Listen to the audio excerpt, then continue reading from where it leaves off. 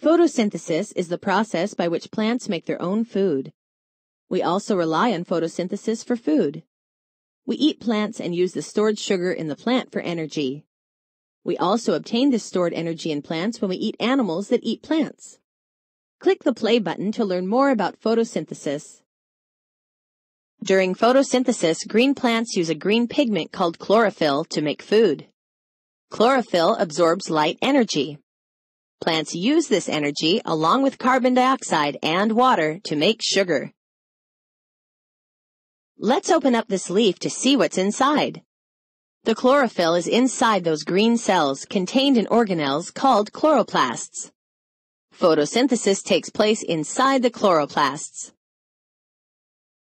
Along with light, photosynthesis needs water and carbon dioxide. The water flows up from the ground through veins in the stem and leaf of the plant.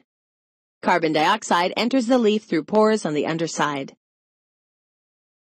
The products of photosynthesis are oxygen and glucose, a sugar.